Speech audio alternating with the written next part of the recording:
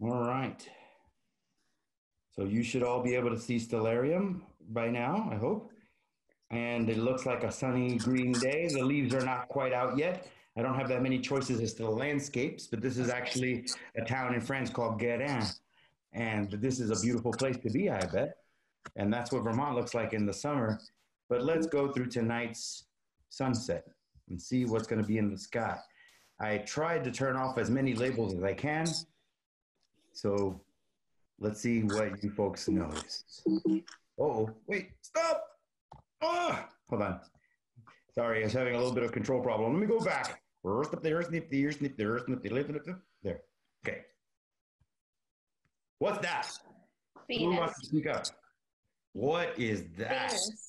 Venus. Okay, good. That was either Rainy or Rose. So good job. Yes, planet Venus is right now just a little past the farthest that it can be from the sun. So right now you're actually seeing how far Venus can venture away from the sun, and that's because Venus's orbit is closer to the sun than ours. So Venus is always on one side of the sun or the other. It's always either visible in the evenings, like now, or when it makes its trip around the sun a few months from now, it'll become visible in the morning. And that's a really cool thing to think about because Venus was not known to be the same object by ancient cultures. As far as I know, the first culture in history to discover that Venus in the morning and Venus in the evening were the same object were the Mayans of Mexico. The ancient Maya tracked Venus's movements very carefully, and they knew that that was the same object, regardless of which side of the sun it was on. So the fact that you have words like evening star and morning star in many other cultures, they hadn't quite made the connection that that thing that was the evening star was the exact same thing that could be the morning star. And when we learn more about Galileo, you'll also discover that Venus was sort of like the key that unlocked the nature of the universe. So Venus is something to think about. Venus is constantly teaching us things. And if you imagine, oh, what's that up there? That's not Venus. Now in Stellarium, it looks very small. So this one, I'll give you a freebie because this one changes every night. And it goes around the Earth once a moon. The moon? Yeah, that one should have been easy. And this is what the moon is going to look like tonight. Did you see it last night? It was a little bit less than half. Now it's going to be a little more than half. It was just before the quarter moon last night. And tonight it's going to be a little bit of a waxing gibbous. And this is an interesting thing to think about because the sun just set. Do you notice where the moon is right now in the sky relative to the sun? Let's just say that I just set it up right after sunset. So let's assume that the sun is level on the horizon. Where is the moon relative to the horizon? In the east. Well, it's actually kind of in the center of the sky. Do you see what I mean here? Uh-huh. Now, let's see how who could predict this. Where will the moon be at sunset when it's a full moon? A little bit of a challenging question there. If the moon halfway across the sky at sunset and it looks like half a moon, which way is the moon moving? Like, let's think about that. Maybe I should jump a day into the future. Watch the moon. This is April Fool's Day, but I'm not trying to fool you guys. I think this is the first April Fool's Day that's been officially canceled. The world has already fooled us enough. We don't need any more tricks. But nobody's saying anything. I'm a little concerned. I hear a lot of noise. Somebody's eating something. The noise just ended. So is that somebody's brain thinking really hard? It sounds like chewing. Well, come on, nobody's answering my question, but if this is April 1st, okay, let's jump exactly one day into the future. Where do you think the moon's going to be relative to where it is now, or relative to Venus? You could say east or west. You could say left or right. Closer to Venus. You think tomorrow night it's going to be closer to Venus? Let's find out. Ready? Tomorrow. Boom. Uh-oh. Sorry, bud. I think your guess was not exactly right. Let's go to Friday night, the 3rd. Uh-oh. And what's going to be happening to the moon's fate as we go from night to night? On April 3rd, it's going to be even more filled in. And let's go to April 4th. Uh-oh. April 5th. April 6th. Uh-oh. What happened? Oops. I hit the wrong button. Sorry, guys. Here, April 6th. There. What does the moon look like now? Full. A full moon. And that is 6 days from now. And where is it in the sky relative to the sun? East. It's on the opposite side from the sun. So if you want to get a fairly basic idea of the full moon, look, if you, maybe I'll stop the share for a second. If you look up at me here, when the sun is here, if the moon is in the same direction as the sun, it's going to be a new moon. And every night the moon will be a little farther away from where the sun was. And when you have a full moon, you have the sun and the moon on exactly opposite sides of the sky. So when the sun sets in the west during a full moon, the full moon will be rising in the east at the same time because they're about exactly 180 degrees apart. That's what creates the lighting effect, and that's what creates the face of the moon. So the moon is here now. So when the sun sets, it's already halfway across the sky. Tomorrow night, it'll be here. The next night, it'll be here. And then the next night, it'll be here. So you kind of get the idea. The moon is changing the distance between it and the sun, and that cycle takes 29 and a half days. That's where our ancestors got the idea for. It's so quiet. Digital crickets. Was that 28.5 or 29.5? Now it's a complicated thing. If I say the new moon and the sun, and I wait till the next new moon, that's 29 and a half days for that to repeat itself. But if I were just tracking the moon going around the earth, then I would say that the moon only takes 27 days to go around the earth. So this is one of the things that confuses even teachers because they see both numbers. The full moon cycle repeats every 29 and a half days, but it takes 27 days for the moon to go around the earth.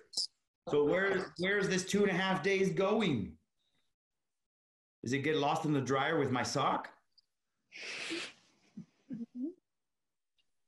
So if you were thinking about this, and I don't want to tease you guys because I want to get onto constellations, but the moon, to get back to a new moon or to get back to a full moon, has to be lined up with the sun just right. And if the earth were sitting still, then there would be a full moon every 27 days. But is the earth sitting still? No. Well, every day we move where we are around the sun. So the earth has moved a little bit. So that means that the moon has to move a couple of extra days to get back to that spot where the light will be just right to be called either a new moon or a full moon.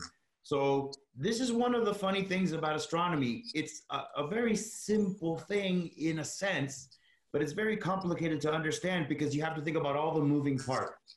You have to think about the fact that the earth is moving around the sun and the moon is moving around us. And putting those two things together helps you understand the difference between this 27-day cycle of the moon going around the earth and the 29.5-day cycle of the full moon repeating itself. So the full moon in itself is not a best way to count the orbit of the moon. But because humans are stuck on the ground, we're not sitting in space looking at the moon going around the earth, making an objective observation. Our observation of the moon is very subjective because we are on a moving platform. We're not an objective observer of the moon. So this is one of those concepts that you have to kind of get when you want to understand, you know, how we got from ancient astronomy, which is just saying, woo, what's that? To modern astronomy, where we have tools and observations that can give us answers and give us fixed numbers that are very precise. I mean, I have a book in my office that can predict solar eclipses for the next 1,000 years. How cool is that? That's precision. That's clockwork. That means that we know what the moon is doing, and it's not likely to surprise us as far as its orbit is concerned. And that's the same that can be said with the planets too. But I'm going to move back to stellarium so I can share my screen again with you guys, because I want to talk about some constellations. So let's go back to stellarium, and I've got it in as label-free of a mode as I can. You folks can see it. Hold on, I'm making sure. I have a feeling I was on the wrong screen. Is everybody able to see it, Leila? Stellarium? Okay. Now, by the way, I've got to mention that stellarium has these cool things added in. These are meteor showers. The Pi Virginids and the Theta Virginids. Anybody want to guess as to who they're named after? Virginids? The state of Virginia? No? Anybody? I feel like that teacher in Ferris Bueller. Bueller. All right.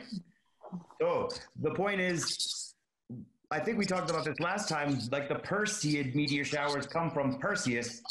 The Virginid meteor shower comes from the constellation.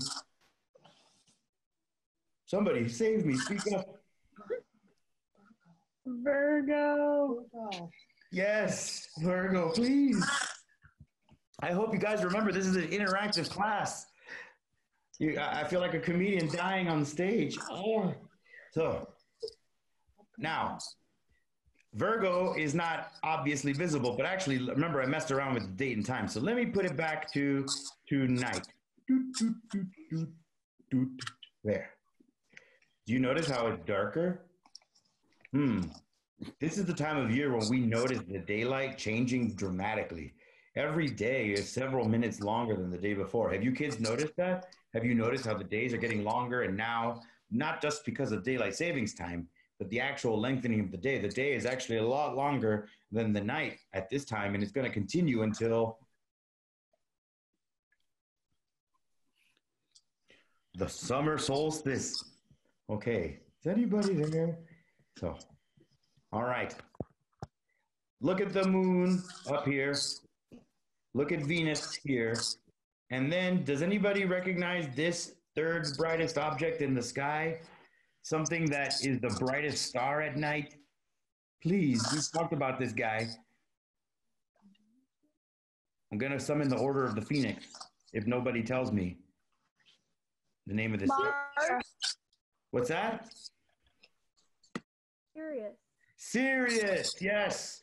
I just want you to notice that Sirius is very bright. And remember, we talked about the winter circle. Can you see it? There's Pollux and Castor, there's Procyon, and there's Rigel, there's Deberon, and there's Capella. So one of the things about twilight is that you can see only the brightest stars, and that actually can make it easier. It might get a little complicated when it gets totally dark and you might have too many stars. So use this fade of twilight to help you learn the constellations. And then you're going to see what we've been talking about the last couple of weeks, but I want to move on to new stuff. But here's a little bit of a challenge. I guess you could call it a quiz. Oh, did you see a satellite go by? All right, I've got time now stopped again. And according to Stellarium, this is what it'll look like at around 8:17 tonight. Can you still see Venus? What is Venus going to be right next to? Somebody speak up. B. Mars? No. No, that's Venus, the planet, but this doesn't look like a planet. The Subaru. Yeah, there you go. The Subaru, the Seven Sisters, the Pleiades. And actually, I didn't talk about this last time, but the individual stars of the Pleiades are named after nymphs. And perhaps most famous is Electra, one of these Maya. So you can see there's Electra. And one of them over here is not a nymph, but the famous Titan Atlas. Now, when people draw Atlas, they always show him holding up the earth, but that's a misconception. If you actually read the Greek myths, Atlas was not holding up the earth. Do you know what he was holding up? sky. The sky. like our planetarium. Imagine if this planetarium dome actually required me to hold it up while I was teaching a class. Then I would be like Atlas, separating the sky from the earth. But in ancient times, the Greeks believed that the sky was a sphere that surrounded the earth. You may have heard of the concept of the celestial sphere. So for them, the idea that the sky was a sphere, like a globe, was very natural. They thought it was the globe that surrounded the globe that we call the earth. Earth in the middle, sky around it like an eggshell. And that's the idea that the ancient Greeks had. So when you see pictures of Atlas holding up a ball, he's not holding up the planet Earth, at least not by the ancient Greek standard. He's holding up the celestial sphere. And there's a whole funny story about how Hercules, tricked him into doing that. But that's another story for another time. But the seven sisters, Subaru. So that's where the Venus is going to be right next to. And does anybody remember that Subaru is part of a larger constellation over here? I'm circling it. Do I have to make sounds? On the farm, the cow goes. The bull? What is the bull? Yes, Taurus the bull. Thank you. So remember, one horn, two horns, big nose, red tongue, bright forehead. This is just a review. I don't want to spend too much time on this, but I do want to make sure that you guys are building your knowledge. If we move on too quickly to other constellations, then you might forget what we already covered. And who wants to tell me which constellation the moon is in tonight? The moon is right next to somebody's belly button. The Big Dipper. No, that's in the north, my friend. And just to show you that the Big Dipper is visible. Ursa Major. That is Ursa Major and the Big Dipper are the same thing. So that was correct in that guess, but no, you're not thinking about, let me give you another hint. Here above the moon are two stars that are almost identical in brightness. One could say that those stars look like twins. The Gemini twins. Ah, yes, the Gemini twins. Excellent. Pollux and Castor, their heads are right above the moon. So this is something that might happen if the skies are clear tonight. You might go out and you might see the moon, and the moon might be so bright that you might not see all of the Gemini constellation, but you might see their bright heads above the moon. So part of doing astronomy in a place like Vermont is that you gotta be ready for less than ideal conditions. We don't live in a desert where the skies are always clear at night. We have clouds, we have haze, we have fog. And when the moon is involved, the moon can make things hard to see. So it's good to know where the stars are, even if you can't see the whole constellation. Just by knowing the brightest stars, you know that the moon is in Gemini, and that is already something connected to what we talked about before, because the moon and Venus are both following that line that we call the ecliptic. And I'm going to bring it back up just to remind you, the ecliptic, and there's a lot of different versions of it on here. You can see the checklist. See it?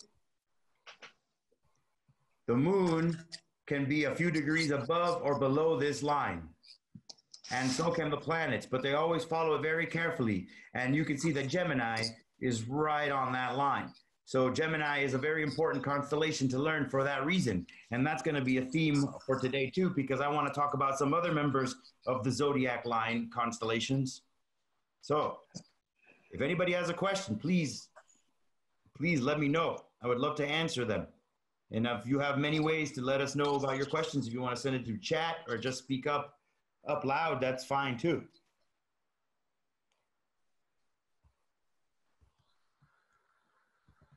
So I'm going to move on. I don't hear any questions. So Questions about what? Whoa, any of this stuff. I mentioned Taurus and I mentioned Gemini.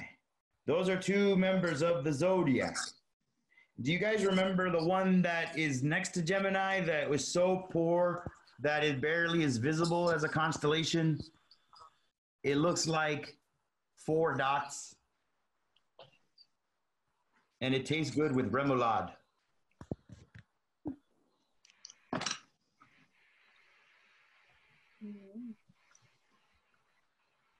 So remember this from the zodiac constellations. Cancer and Gemini, they're right next to each other. Gemini actually looks like a pair of twin brothers, actually looks like a picture. Cancer, you have to have a really powerful imagination to see that picture in that sky. Do you see it? Anybody? The funniest thing about Cancer is that there is a object in the middle of this constellation that's actually brighter than any of its stars. It's called the Beehive Cluster. It's this little bunch of stars right here. Do you remember the Pleiades that we just talked about? This is another kind of cluster. It just doesn't get nearly as much attention as the Subaru cluster, the Pleiades, but this is called the Beehive. And I think Cancer is the only constellation that has a cluster being the brightest part of the constellation, not a single star, but an amalgamation of stars. And if I put up that illustration of the crab, you can see that the Beehive cluster is right where the center of his body would be. But notice how dim the stars are that make up Cancer the crab. So you might not even see Cancer at all because of the moon being out tonight. Poor thing, Mr. Krabs. They left him the worst of the stars in the zodiac. Now, does anybody see something right here? Cancer is not a constellation that you need to spend a lot of time looking for. The Beehive cluster is definitely cool to look for, and you should definitely use a telescope on it if you have a chance. But I wouldn't worry too much if you have a hard time seeing Cancer the crab. It's not a lot of good stars to work with. But right here, I have something that is great to work with, something that we can credit the ancient Egyptians for giving us. Is that enough of a hint? Does anybody see it? Perhaps this is an image of humankind's oldest enemy. A creature. Snake. Huh? Snake. A snake? Okay. I'm thinking about when our ancestors lived out on the plains of East Africa. We probably made stone tools millions of years ago, and we hung out by the campfire for safety. But there was something that scared us. Every night we would hear it bellowing in the dark. Leo the lion. Ah, I gave you enough clues. You're looking at the constellation of Leo the lion. But one of the things I like about Leo is that it looks like the stars of Leo are giving us a blueprint for the world's oldest known statue, the Sphinx. But I know some kids say that this looks like a mouse with a tail. But that's if you're looking at it backwards. Just imagine that this is the eye of the lion and this is his mane, and his brightest star is his heart, a star called Regulus. Does that ring a bell for any of you guys? Sirius's brother. That's right. Is that B, Sirius's brother, Regulus Black, the first of the blacks to try to confront Voldemort. And Regulus is the heart of the lion. You get the connection, lion-hearted, brave. So Regulus is an interesting star name too. In ancient times, the Romans used to call that star Rex, not Regulus. Does anybody know what Rex means in Latin? King. Yes, it means the king with the crown on his head, like Tyrannosaurus Rex, which means, you know, king of the tyrant lizards. Well, there's a problem with having a star called king. Later on in the time of the Roman Empire, there was a new religion that became very popular. We call it Christianity. And in that religion, they did not believe that there could be a king in the sky other than the God that they considered to be the king of the universe. So you can't have two kings in the sky. And they thought that calling a star Rex was sort of like going against their own religious doctrine. So I don't know who the astronomer was that proposed it, but someone said, let's stop calling that star Rex, the king, and let's call it Regulus. Regulus means like viceroy. It means like not the top dog, but like second in command, kind of like vice president. So, sorry to any vice presidents out there, but Regulus means little king, viceroy, and it's sort of a demotion. So isn't that interesting? There was a star called Rex, the king of the sky, and now it's been demoted to a viceroy. But that is the heart of the lion, Leo, and Regulus is a star that is very important for another reason. Not only is it in a constellation that's a member of the zodiac, but that star Regulus is extremely close to being right on the zodiac line. So if I put up that ecliptic line again, can you see what I mean? That line goes right through the Gemini twins. It goes right through Taurus, his horns. But Regulus is a very bright star and it's almost exactly on the line. So I like for you to know Regulus because it tells you where the zodiac is. And I didn't get into this very much last week, but if you look at Stellarium and you see the absolute magnitude, Regulus is one of those stars that's so bright that it's in a negative magnitude. Remember, the higher the number, the dimmer the star. A 0 magnitude star would be very bright, and Leo's Regulus is even brighter, so it's negative half magnitude. I know this is confusing, but if you decide to become an astronomer, you're going to eventually have to learn absolute magnitude and relative magnitude and luminosity. So these are things that eventually you would be familiar with, but I don't want to bog you down with those details now. Leo the lion.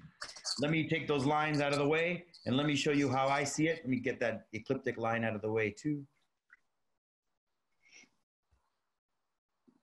So, do you see the lion without any assistance? Can you see it? Yeah. Here's the nose. Here's the eye. Here's the mane. Altogether, the head looks like a hook or like a sickle shape. And once you learn the head of Leo the lion, you will always be able to find him easily. Then you'll see Regulus down here below the hook shape of the head. And here, I would like to imagine that these are his front legs extending out near Regulus. And you can imagine that this is his belly, and there's his rear end. Smells like zebra. And here's his back. So this little trapezoid shape right here is his body, and here's his bright tail. And then, if you can see his tail, the second brightest star of Leo is called Denebola.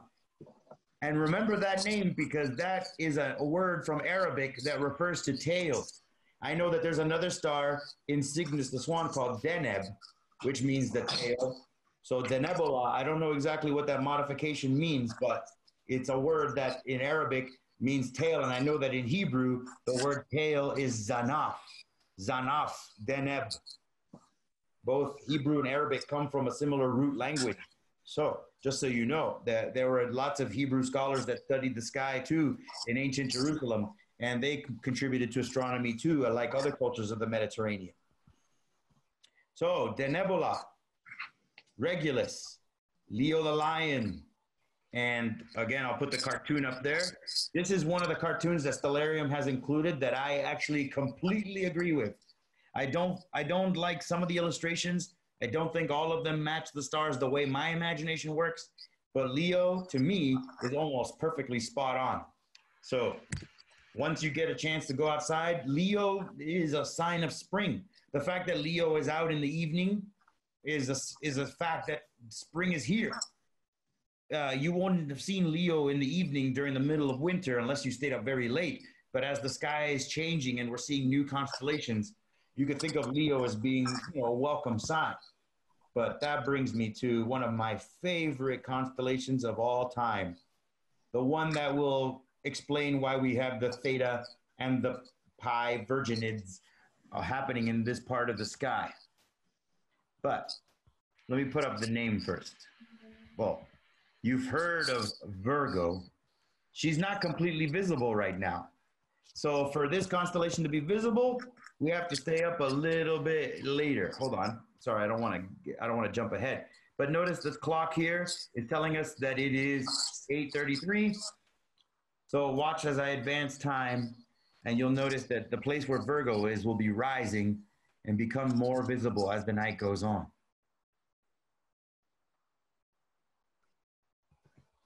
Okay. I wish I could get those meteors out of the way.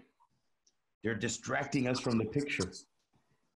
But I haven't figured out how to turn those off. If anybody else learns how to turn these little things off, I would be grateful to you, because I've been able to get everything else but the meteor showers out of the way.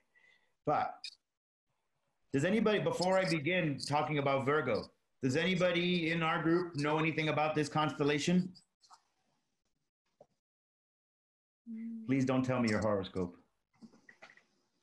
I don't want to get into all that.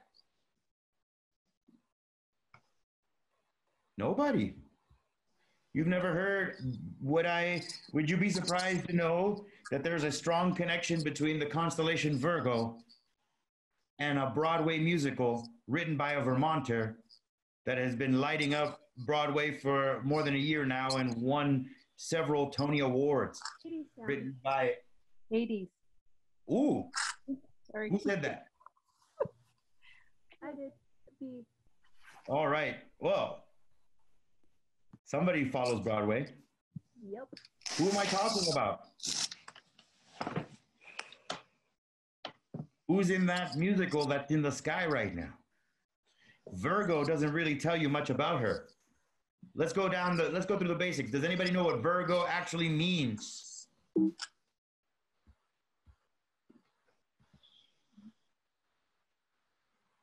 No? You're all so innocent, or you're all very embarrassed? I hear a lot of chuckling. I'm imagining seeing blushing faces behind the Zoom screens, but, oh, we have a question coming in. Oh, the Virgin. I was trying to help. Yeah, thanks, Lena.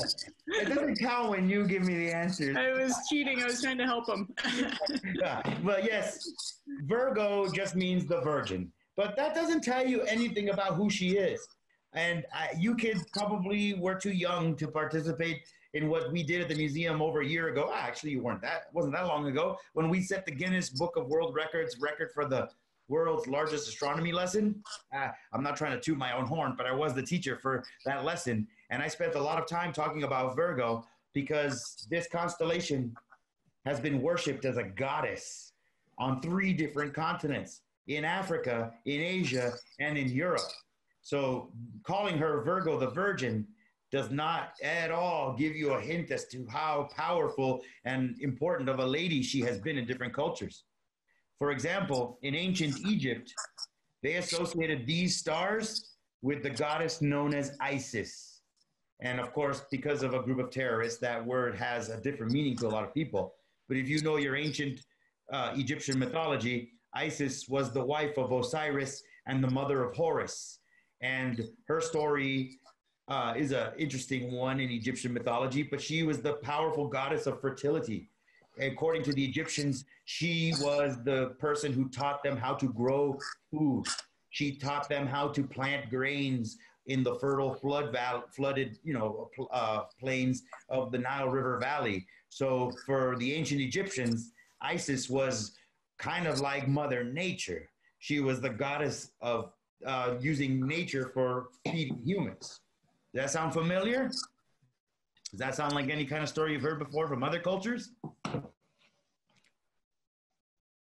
Well, if you were to leave Egypt 5,000 years ago and travel northeast out of Egypt into Mesopotamia, which is the part of Asia that is now where Iraq is, that was the place where the Sumerians and the Babylonians and the Assyrian civilizations rose. And in those lands, they worshiped a goddess that they called Ishtar.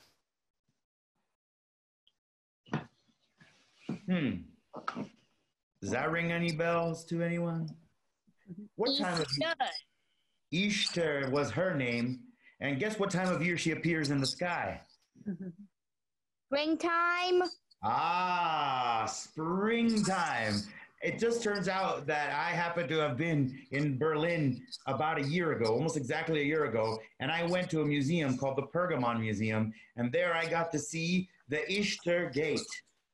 Emperor Nebuchadnezzar, a Babylonian emperor who's actually mentioned in the Bible as the one who abducted the Jewish people from their homeland, the Babylonian captivity. he wasn't a very nice guy in history, but to his own people in Babylon, he created this beautiful marketplace to sort of a monument to his own might as a king and an emperor. And that marketplace was completely lost to history and time until a group of German archaeologists dug it back up. And they reconstructed the entire Easter Gate inside of this museum in Berlin. And I got to walk through it, which was pretty cool because it's not like looking at one artifact. It's like walking through an entire section of a town.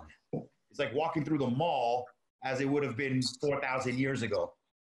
And it was pretty cool, but it was amazing to see all the things associated with Easter because, you know, Easter was worshipped as a goddess by those folks, but she had an animal that was a pet, an animal associated with her that was always by her side. And the Easter gate was decorated with this animal. Can you guess what animal is by her side?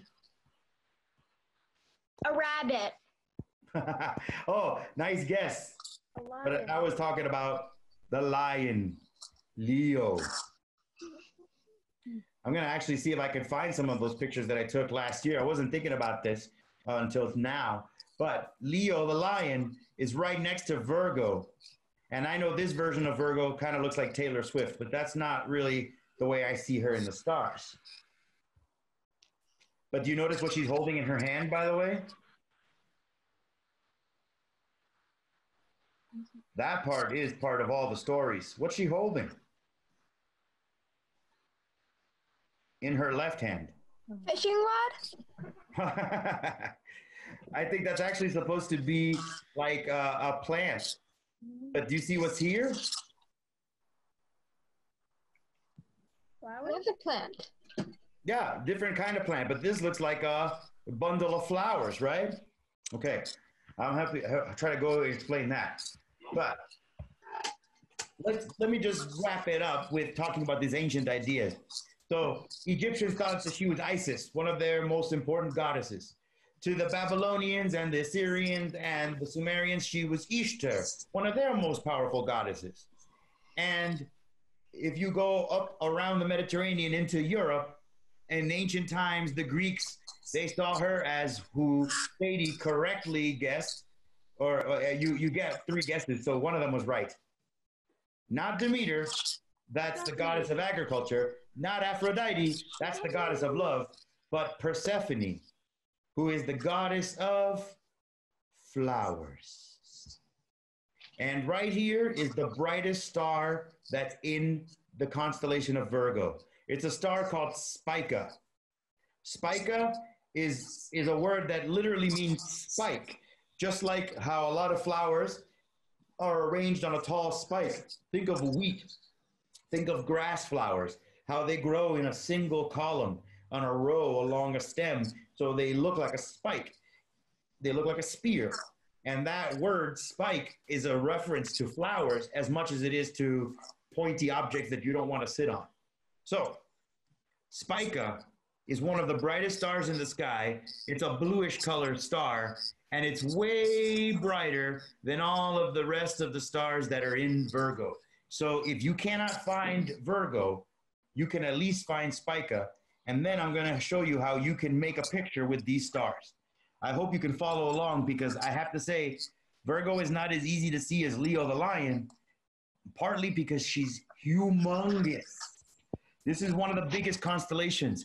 Her feet are right here and her head is up here.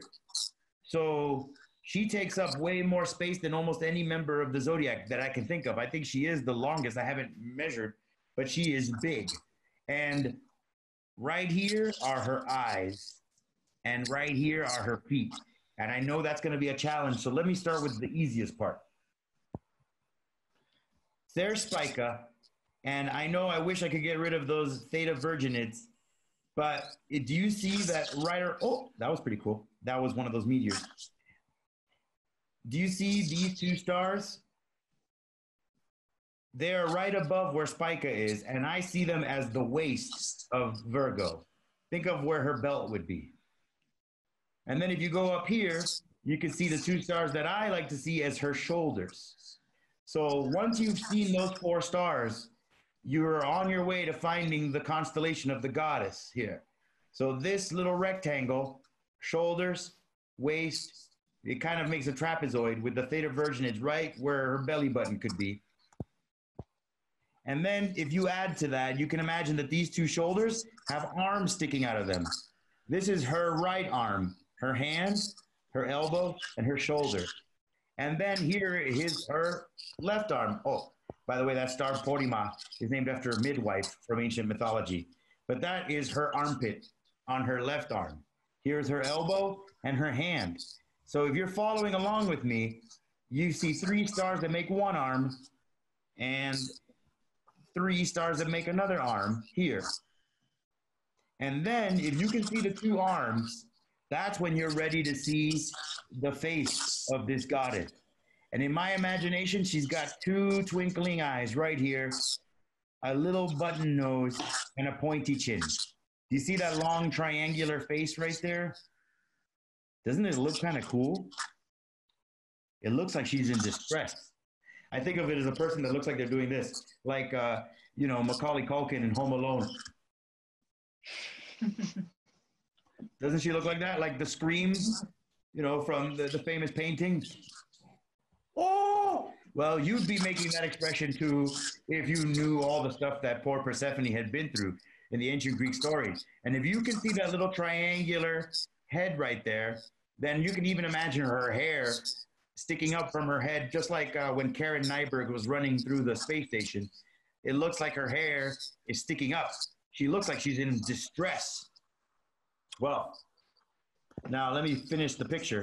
If you can see her head, if you can see her shoulders, if you can see her arms, and then you can see down here, this is her torso. Do you notice that Spica is not a part of her body? Spica is off to the side. It's separate from her body. And I always imagine the Spica is a flower, maybe the last flower she was holding before something terrible happened to her. Maybe I should put my cloak back on. If I'm going to tell this story the right way, maybe I should do it wearing something like this.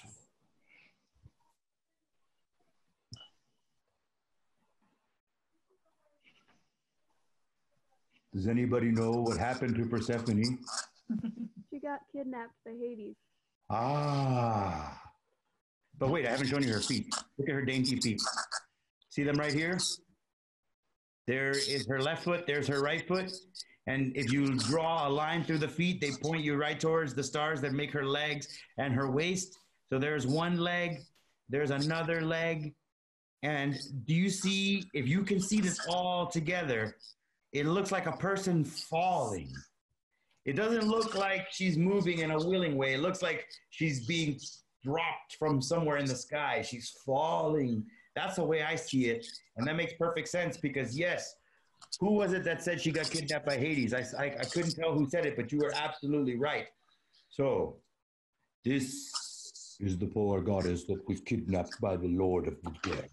Yeah. Hades. Okay, enough of that. So, does anybody want to tell us a story besides the fact that this poor young woman was kidnapped by an evil god of death? Anybody want to fill us in? She was kidnapped, and then while she was in the underworld, she ate a seed of some sort of pomegranate seed, maybe, and which meant that she could only be away for half a year. Well, yeah, I mean, that is the quickest way to answer the story, but, you know, to give you some kind of background, Persephone was the goddess of flowers. So she was immortal. She did not belong in the land of the dead. She should never go there. And her mother, Demeter, never bothered to tell her anything about the ways of the land of the dead because she never expected her daughter to wind up down there. She's an immortal goddess after all. But Hades wanted to marry Persephone. He saw her jealously from the underworld, and he thought, that beautiful goddess, she should be by my side. But he knew that she would never willingly go into the underworld, because why would the goddess of flowers choose to live in the land of the dead where there's no sunshine? Never is going to happen. So he realized he was going to have to abduct her. And so he came up with a terrible plot, and he kidnapped Persephone right from the middle of the earth during the middle of the day. He got away with the crime at first. Nobody saw what happened. And then Persephone was left alone in the underworld, lost. She did not know where she was. She did not know how to get back home. And she was terrified. She was surrounded by dead people. And she freaked out. She didn't know what to do. And she was getting hungrier and hungrier as time went by. And to her surprise, she saw growing in the underworld the most unlikely thing, a pomegranate tree, a tree filled with fruit. And it must have seemed strange to her because her mom was in charge of making things like pomegranates grow. And she didn't think her mom did anything in the underworld. That's weird. So strange, a fruit tree growing underground. So as Persephone stayed there underground in the underworld, not knowing what the rules were, she got hungrier and hungrier, and she got tempted to taking one of those pomegranates and eating it. Just off the top of your head, does that sound like any other stories you guys have heard before? Yes. Forbidden fruits? Mm-hmm. Well, so she took the pomegranate in her hand and she went to take a bite. And have you ever eaten pomegranates, any of you? Yes. What's the best thing what is it like to eat a pomegranate? It's Takes a long time. It is kind of a workout, right? A pomegranate is pretty much all seeds, with the pulp around them being the thing that you like to eat and the juice. So when you eat a pomegranate, you're basically getting a mouthful of seeds and you're going to soak the pulp off of them. And that kind of makes sense because one of the versions of the story that I remember the most is that she just took one bite. And in that bite were 6 seeds. And as soon as she took a bite, it was too late for her. That fruit was not a normal fruit. It was not the fruit of the sun and Demeter's work in the soil and the air above. This was a cursed fruit, the food of the dead. And anyone who took a bite would be cursed to stay in the underworld forever. Obviously, if you were already dead, you didn't care. But Persephone wasn't already dead. She was an immortal goddess. She should have been able to live forever. And now she was instead stuck in Hades town. Like the musical. Anyway, so she gets stuck down there, but then Demeter sends the messenger god Hermes to rescue her, and Hermes gets down to the underworld. He was the only Olympian god besides Hades that was allowed to go in and out of the underworld at will because he was a psychopomp. He was a messenger that would bring dead people to the underworld. So he had privileges. He had a backstage pass at Hades town. So Hermes goes in and looks for Persephone and says, "Oh, hey, here you are. Your mom, Demeter, would like to see you again. I'm going to take you home." But then he finds out that she's eaten the cursed fruit, and he confronts Hades and says, "Hades, do you realize what's going to happen if you have the goddess of flowers in the land of the dead forever?" It's a good thing to think about at this time of the spring. What would happen if the goddess of flowers was trapped in the land of the dead forever? I mean, don't just think mythologically, think biologically. What would happen if flowers didn't bloom? No fruit? No bees, No. no fruit. No pollen, no nectar, no fruit, no seeds, no wheat, no pomegranates, no apples, no corn, No life. no beans, no food. Sad spring. Yes, silent spring. But yes, the point is that story is, I love the story because it sort of shows the interdependence of nature. It shows how if you mess up one thing in nature, you can cause all kinds of negative consequences for other things.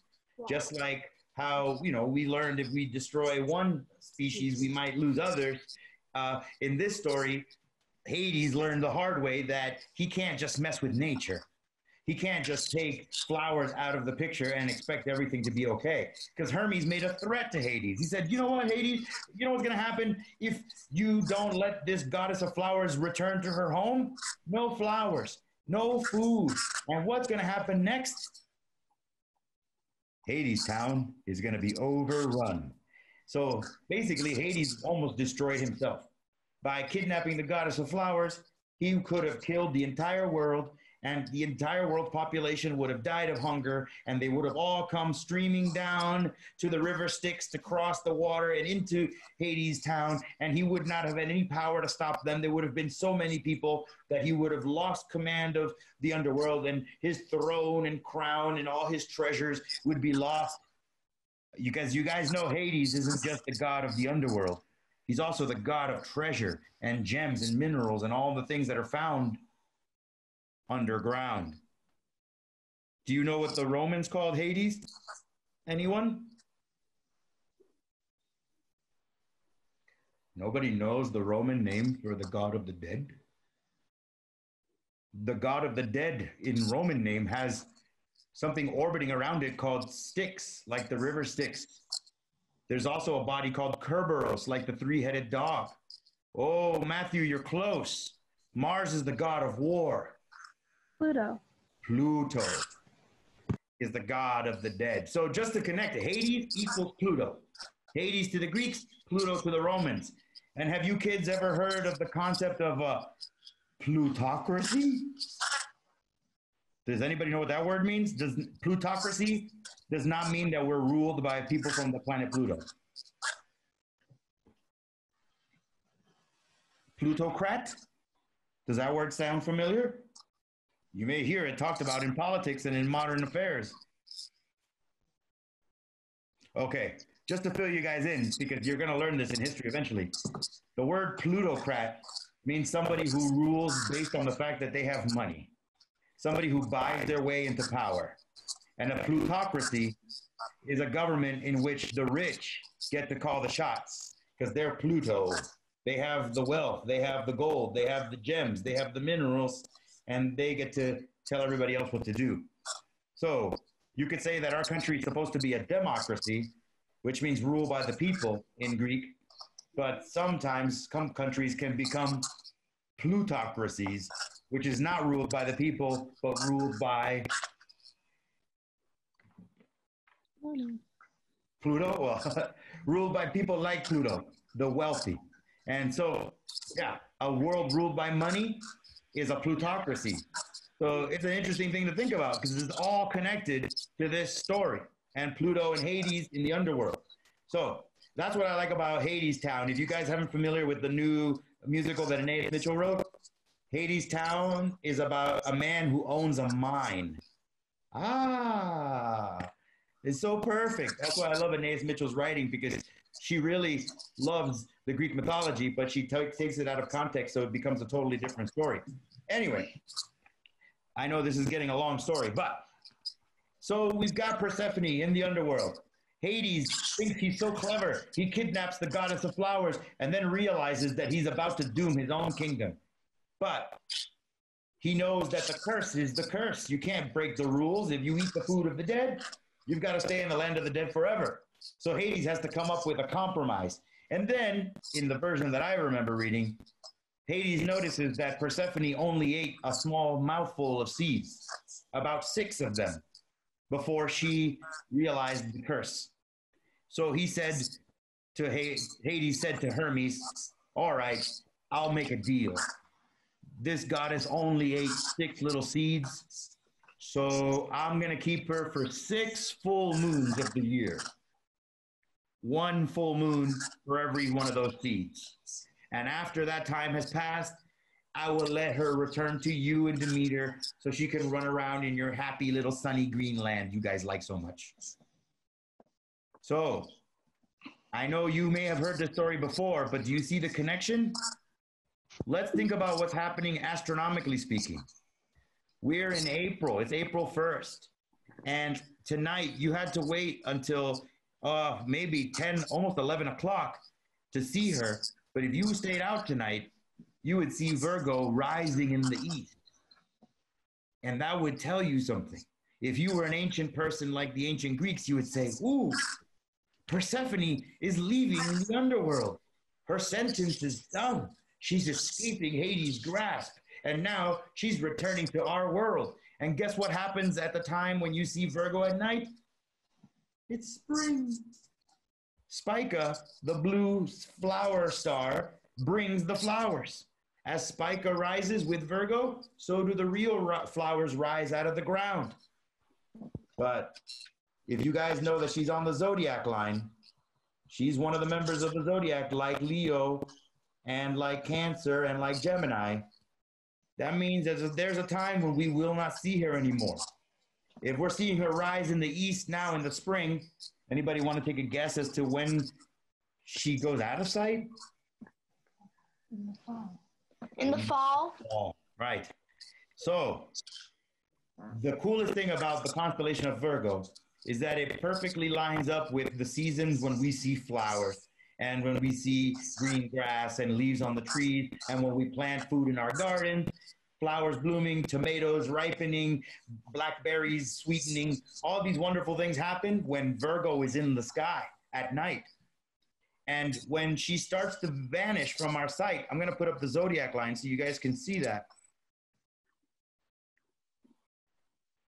Oops, what is going on? Our colors. Oh, sorry, I hit the wrong button. All of a sudden it wanted me to choose a color. But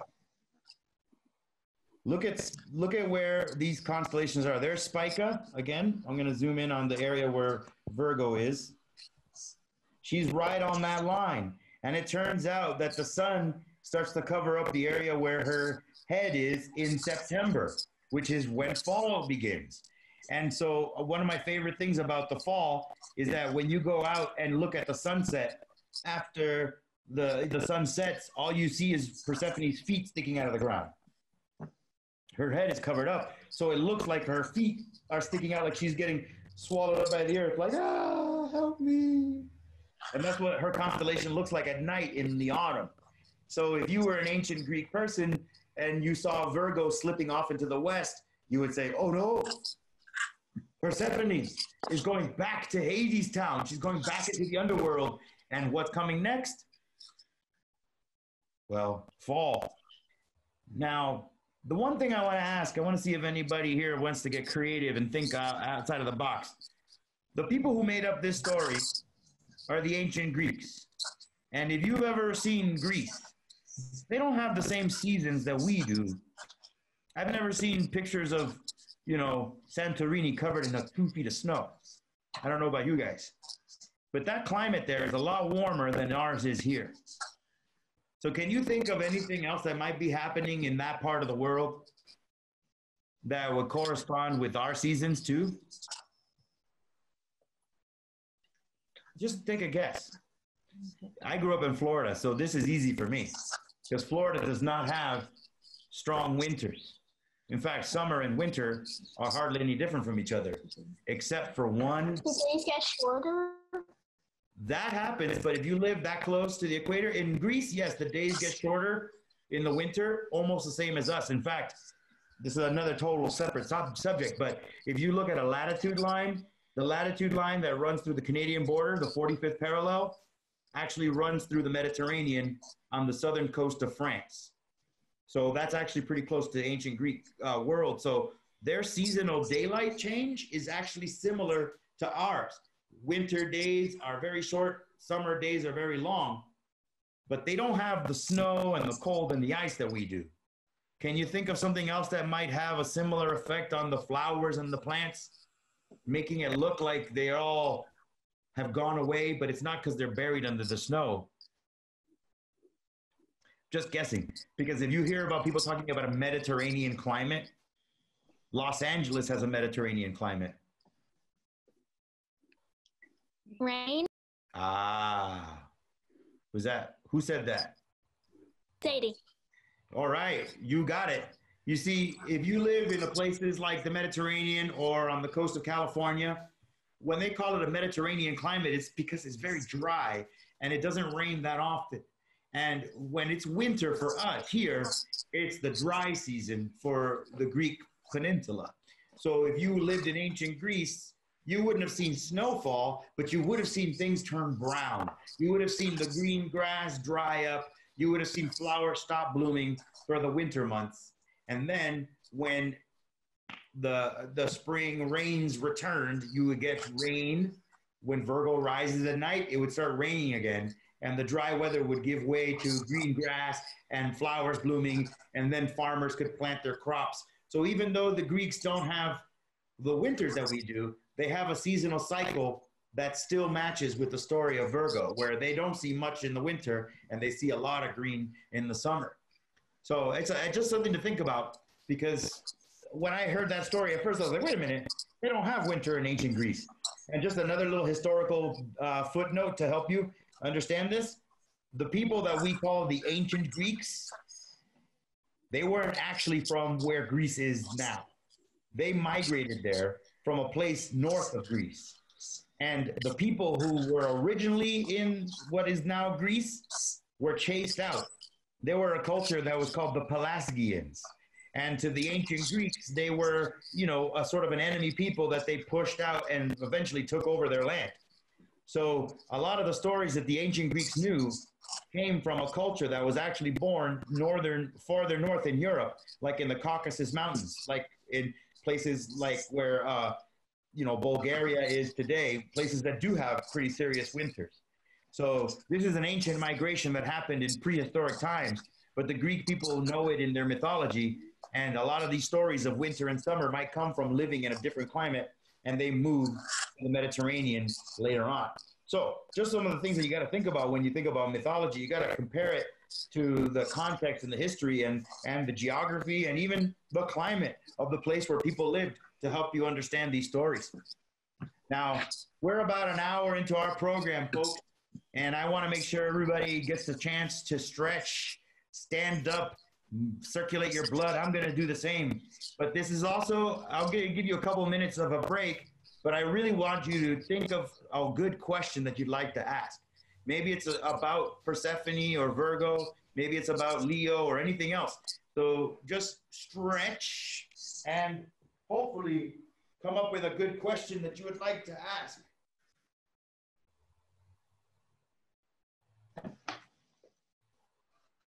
Stretch, guys. Do some stretches. Do some jumping jacks. Look, see? Look at him. See, he's stretching. Like an Egyptian. Stretch. Up high, arms over the head. That's what I'm doing. Your arms aren't over here. It's really good to get the blood flowing. Look at him. See? You've got to get going. Just because he can't see. You can fall asleep.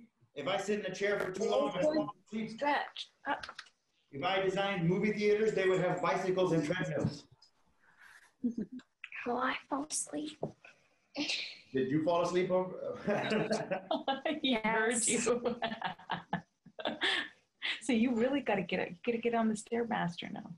Yeah. See, that's the thing. I'm telling stories about the stars. Your brain is. Yeah, so I always walk up the stairs. Yeah, go for it. Run up the stairs really quick.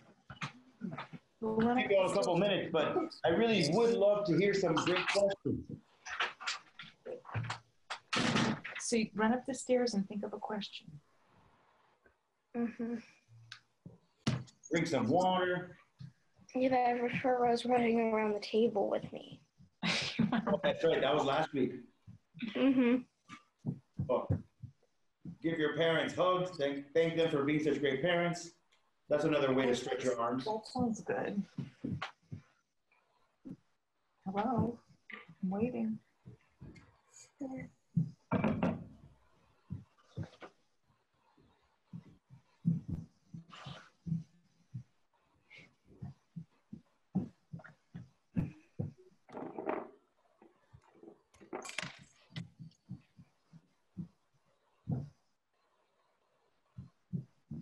I always forget that I can do this in the planetarium.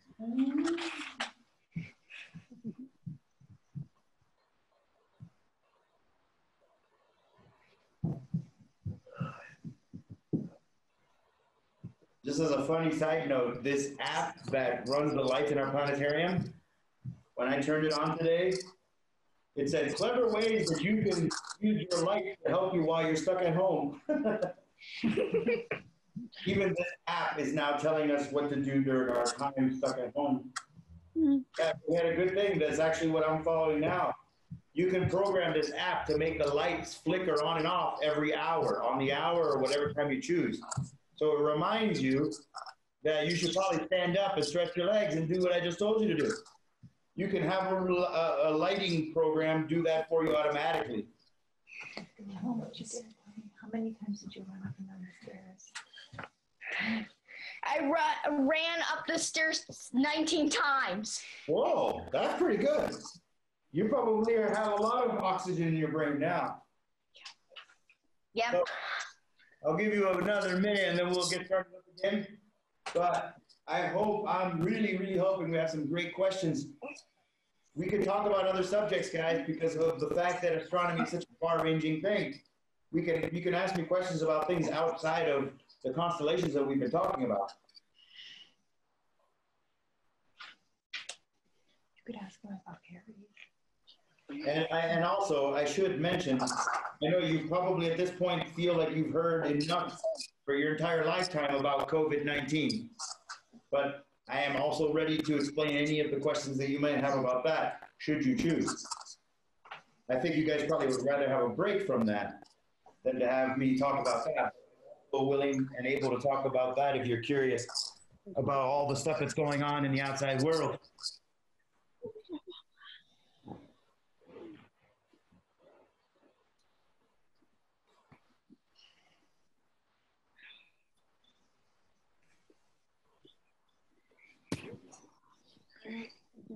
Wow. Here, let me entertain you with an interesting story about cultures and different ideas about gods and goddesses and saints and the worship. If you guys are familiar with the country of Cuba, where my mother comes from, Cuba has a really interesting combination of religion because most Cubans are Catholic, and that comes from the influence of Spanish culture on Cuba. But a lot of Cubans also practice a religion that has many gods and goddesses, similar to the religion of the ancient Greeks. But it's a religion that comes from West Africa, from the culture of the Yoruba people that live in today, Nigeria. In fact, Nigeria's largest ethnic group is the Yoruba people today. And a lot of Yoruba people were brought to Cuba as slaves. And at one point during the time of slavery, they came in such great numbers that instead of having to lose their culture and their language, the Yoruba people were able to preserve it almost completely in a completely different country. But during the time of slavery, the Spanish priests and the Spanish slave masters did not allow the slaves to practice a religion that was so obviously African. So the Yoruba people wanted to worship their gods and goddesses without getting in trouble with the authorities. So they decided to assign a Catholic saint, which was approved by the priests and the powers that be, and they assigned a Catholic saint to each one of the gods and goddesses of their pantheon, who they called orishas. And the reason why I'm telling you about this is because there's a saint called Lazarus. Saint Lazarus in Christian theology is a saint that was covered in wounds. He was a leper, and he's followed by dogs, and he's always shown walking on crutches. And that's part of the story of Saint Lazarus, is how his malady affected his body. But in the Yoruba culture, they have a god that is the god of sickness and health. And his name sounds a little bit like my name. It's not Bobby, but it's Babalu Aye. Believe it or not, you would have heard Ricky Ricardo singing that in I Love Lucy. Babalu. For those of you old enough to know that show. So, Babalu Aye is a god of sickness and health. And if you look at Yoruba depictions of him, he's shown as a leper wearing the rags that lepers wore to protect themselves. So he's the god of sickness and health, and he looks like a very sick person. So can you imagine how the Yoruba people saw these Catholic saint statues of Saint Lazarus walking on crutches, covered in lesions? And they said, that guy looks like their version of our guy, Babalu Aye. And so we won't get in trouble if we worship Babalu Aye with this statue, because they'll think it's just Saint Lazarus. So that is how that happened. And if you go to where I grew up, you'll see people having statues of Saint Lazarus 8 feet tall, surrounded inside of a glass shrine with purple neon lights lighting it up. They'll have a god on their lawn. And it looks like a Catholic saint, but the worship of that Catholic saint is actually partially the worship of an African deity called Babalu Aye. Now, how crazy is that? When we talk about these gods and goddesses, we think of them as religions from the past, but you have to remember that there are still people today who believe in religions that have multiple gods and goddesses, most famously the Hindu culture, in which there are, I think, more than 1 million gods. And I'm going to list them for you right now. No, just kidding. So, don't worry. So, I hope everybody stretched their brain. I hope everybody got some water in their bellies or some food, and you're ready to continue. So, Persephone, I think we've got the point of this constellation. It is a very seasonal constellation, and now is the season when we can see her. So, because of the fact that she's so important, there's other things in the sky that get left out. And let me teach you one of my favorite little constellations that you can look for anytime you're looking for Virgo. This is a little funny for me to mention because its name is a little weird in today's world. A constellation that is supposed to resemble a crow, and it's called Corvus. Not coronavirus. But Corvus, does anybody know what that means? You heard of the word in Spanish, cuervo? In science, a corvid is a bird in the family of the crows and ravens and blue jays. They're all called corvids. And that comes from this ancient Latin word for a crow, corvus. So this is a constellation of a little crow, and it's right below where Persephone or Virgo is. So it's easy to find. And I'll tell you why, even though it's small, it's a very distinctive shaped constellation. Can you see it? How it really does look like, it looks like a trapezoid. But it's easy to make that picture into a crow or something else. Once you learn Corvus, you can use Corvus as a shortcut to finding where Virgo is. Corvus is small and distinctively shaped, whereas Virgo is big and sprawling and spread out. So if you forget where she is, look for little Corvus down below her, and then you'll be able to find her and Spica very easily. So for me, Corvus has always been sort of a navigational aid, sort of a landmark or a star mark to help me find my way to Persephone and Virgo. So, okay. Let me address the constellation with the funny name that everybody wants to call booties. I wonder if anybody even knows how to pronounce that correctly. It's not booties. Now, when you see this written originally, this first O has an umlaut. You know what the umlaut is? It's the little 2 dots over a vowel. And that tells you that you're supposed to say that vowel with the hard sound. So it's actually Boötis. Boötis. And this is a constellation that is supposed to be a herder. In fact, Boötis, that means an ox herder. But when I look at this constellation, I honestly just see an ice cream cone, okay? So let me show you how I see it. That's probably better to see than an ox herder. But this star is one of the brightest stars in the entire sky, Arcturus. And Arcturus, if I'm not mistaken, it might be like number 3. Remember, Sirius is number 1. But Arcturus is super bright. And the name Arcturus gives you a hint as to how to find it. This goes back to what we talked about last time. Do you remember the Big Dipper or Ursa Major? Hold on, let me get that highlight off of Arcturus. Let me zoom out a bit of the sky. See the Big Dipper? Remember the tail of the bear? Well, check out the illustration they have for Boötis, by the way. I don't know how that matches up with the stars at all. And I don't know what he's doing with that thing. I better keep that away from the bear. But when I look at this, check this out. See the Big Dipper, how the handle arcs? This is an old trick that astronomers have been using for centuries. This handle arcs towards Arcturus.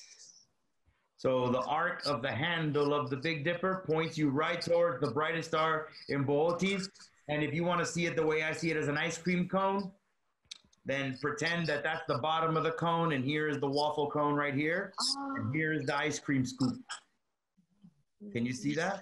Yum. Yeah. Ice cream. also goes with the time of Persephone, summer. So think about that. That's another thing that also appears in the sky. The ancients didn't think of it as ice cream, but I like to call it that. I'm not the only one. That's a commonly known nickname for this, the ice cream cone. That's how a lot of astronomers teach this constellation to people. But it's kind of cool because it appears during the time in the spring when you probably start thinking about having ice cream outside. So follow the arc of the Big Dipper's handle to Arcturus, and you're looking at one of the brightest stars in the sky, and then you're free to make up whatever picture you want to see in the constellation Boötes.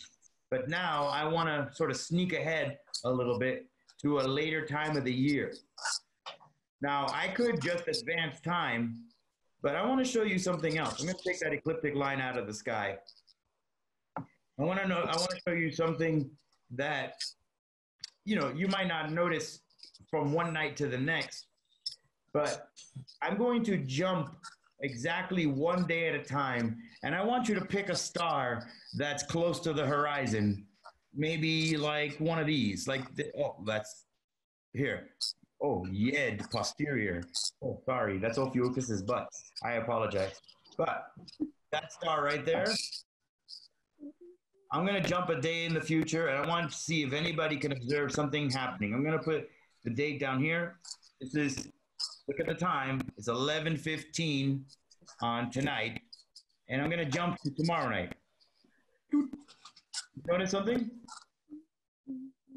Let's jump to another night. And another night. Uh-oh.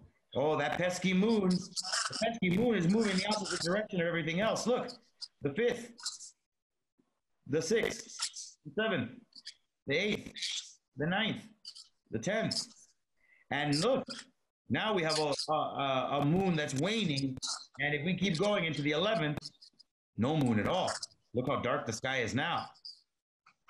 12, 13, 14. What's happening to the sky? Am I changing the time? It's still 11:15.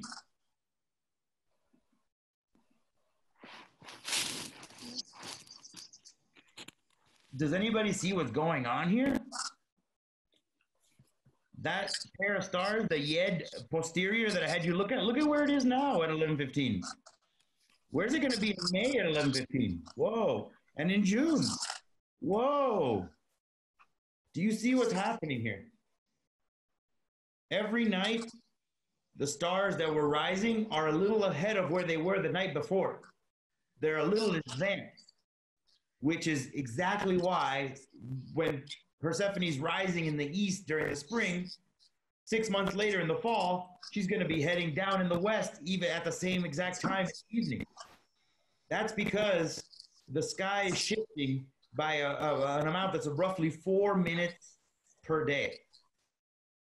Maybe I'm going to leave that for you guys as a kind of a lingering question, sort of a homework assignment for you to try to figure out the answer to until next week. I'm not going to tell you the answer, but I want to know who can figure out what is going on. Why do the stars that we see rise roughly 4 minutes earlier every night?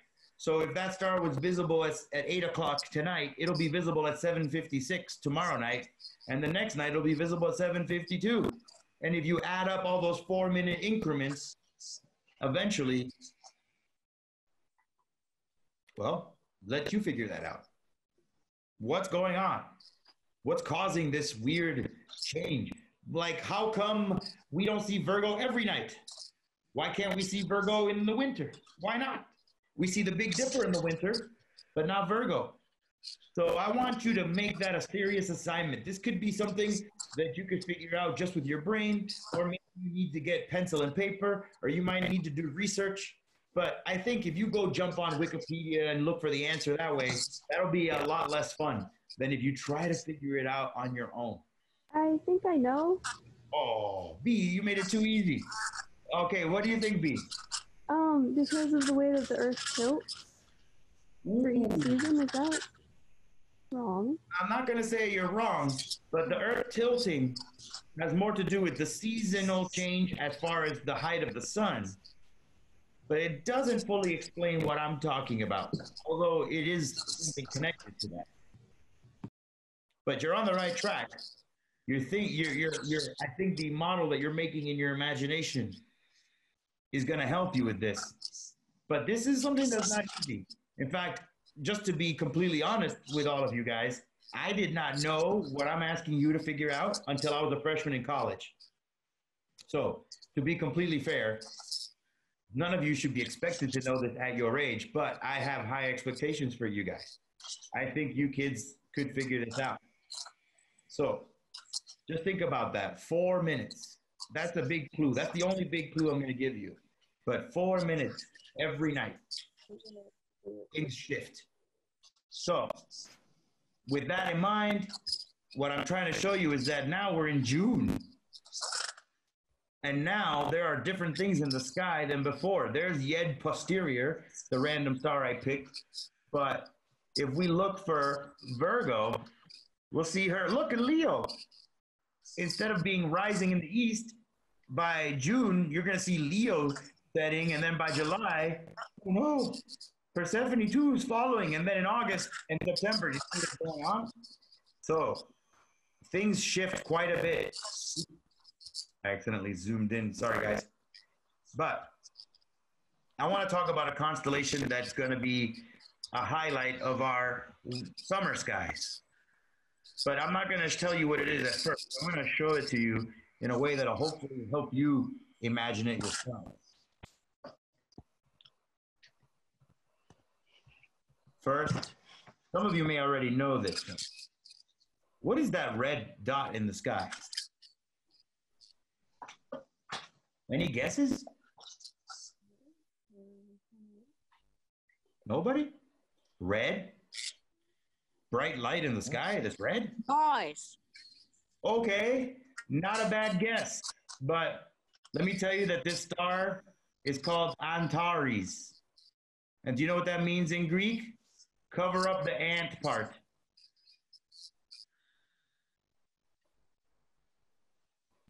This star's name, Antares, literally means not Mars.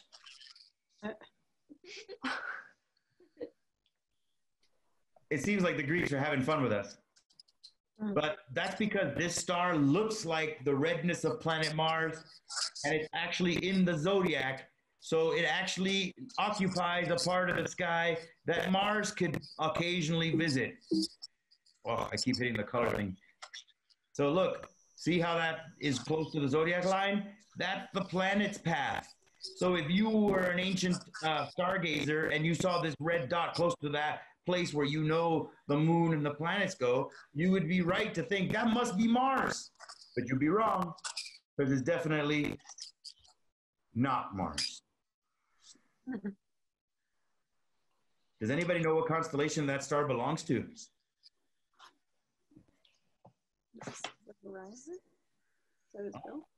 okay. This is part of the fun. So let me show you what will happen if you stay up late and watch not Mars rising. I'm going to go through time throughout the night.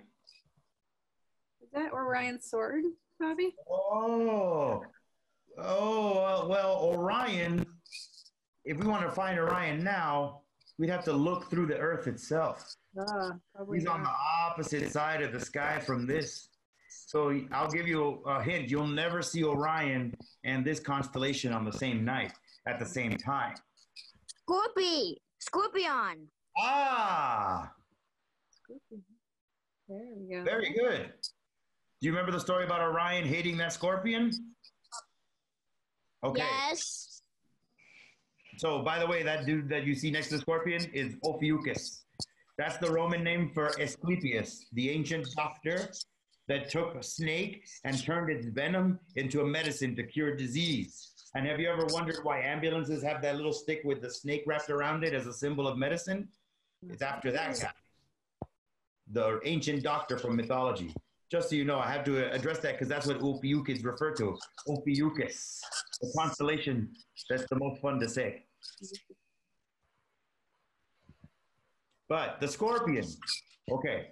The scorpion to the ancient Greeks was the monster that fought Orion. And they both died. They both lost. They both won, depending on how you see the story. But the ancient Egyptians also saw this as a scorpion too, which makes sense because in Egypt, there's scorpions everywhere. So it kind of makes sense that they would have had the concept of the scorpion. And let me show you how I like to see it as a scorpion. See Antares? Pretend that's the heart of the scorpion. Here is the right claw of the scorpion. And here is the left claw. So you see how they're both reaching towards the center? It actually looks like a real scorpion's claws. And there's the small head of the scorpion, his red heart, not Mars. And here's his armor-plated back. And what's that on the end of that hook-shaped tail? Yeah, see that venomous stinger right there? So that constellation is easy to see. And then if you want to have some imagination, you can add these stars as the legs of the scorpion. And then you get a really convincing picture of a scorpion. And here's one of my favorite nerdy little mnemonics that's going to help you remember how to see this. What letter of the alphabet does the scorpion resemble? S. And guess what time of year you see the scorpion? In the spring, in the summer, and even in September. Guess which direction? South. Okay, so do you see what I'm saying? If you can't find the scorpion after all those clues, I can't help you anymore. That's all I can do for you. Spring, summer, September, south, scorpion. It's all S's, easy to remember. But that scorpion story is only based on the cultures of the Mediterranean, like the Egyptians, the Greeks, and the Romans. I wonder if any of you have heard a different story from me before. Have any of you heard me talk about this constellation with another name? Not one from a faraway culture that lives on the other side of the world, but from the culture that's lived right here in Vermont since humans have ever lived here. Nobody knows?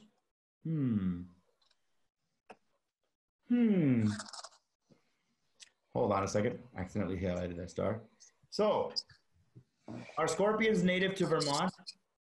No. No. So it would not have made any sense for the native people of Vermont to call that group of stars a scorpion, because the native people of Vermont did not see scorpions in Vermont until Discovery Channel was put on cable. Do you see what I'm saying? Scorpions don't live here. They're not part of this ecosystem. And the first people to live in Vermont, if you haven't guessed, I'm talking about the Abenaki people, the Native American culture, the American Indian nation, who have lived here as far as our archaeologists can tell, for 12,000 years, which, by the way, is 3 times older than the pyramids. So if you think of ancient civilizations, the pyramids are 1/3 the age of the culture in Vermont. How cool is that? But for the first Vermonters, for the Abenaki people, seeing a scorpion in the stars did not make sense. But they did see something else that is a famous legendary creature in Vermont. Can anybody else guess what I'm talking about? Do you see something else that you can make with the same stars as the Scorpion constellation?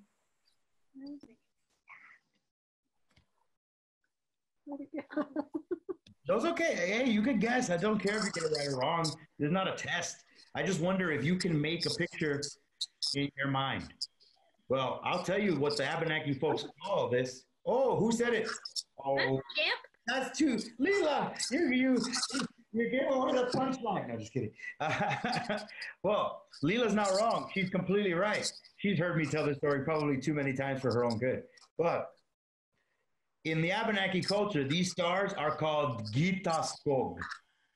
Gitas means horns, and skog is the Abenaki word for a snake. So basically, the horned snake, the snake with horns. Who does that sound like? Sounds like a weird monster, right? Yeah, Jim. And Gitaskog, the horned snake monster, lives in a particular part of Vermont. And now here's why I put up the ground. You see how the trees are here? In most of Vermont, you cannot see the tail because of our mountains, our hills. But there's one place in Vermont where you can go and there's nothing in that direction to block your view. You could climb on a tall mountain, but that's hard. The other way to do that is to get in a boat and Go on Lake Champlain. exactly. You go in the middle of Lake Champlain. So here's why I love this story. It's not just a constellation that you have to wait for a certain season to see. It's kind of like a constellation that you had to go to a special place to see it. And because of the strange geography of Vermont, where we have so many hills and mountains blocking the view, you probably, wherever you live, you might just see his head and his horn. I mean, I can even play around with this. In Stellarium, if you haven't already played with it, you can make different landscapes. And if I make a more mountainous landscape, look at that. That's like my house. I have a big hill in that direction. So when I see Gitaskog, I see his head. And I see his horns. But I don't see the rest of his body. But can you see how that looks like the head and the horns?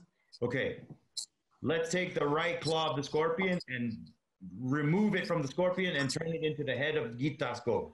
Here's his nose, here's his eye, and here's the top of his head. And here are the horns. That's how I imagine them. And then there's the neck of the monster. And what would this red star that's not Mars be a good part for this creature? It's red, right below his neck. Heart. That's the heart of the lake monster. It's the heart of the scorpion too. So if you could see this from your house, then you would say, oh, I know that there's more to this picture. But if I want to see the whole thing, I've got to take a boat out into the middle of Lake Champlain. And then you would see the head and the horns and the neck and the red heart and the little body right here. Oh, look, you've got little flippers for swimming. And the curled up tail. So I like this one because I think it really looks like a scorpion and it really looks like the lake monster at the same time in my imagination.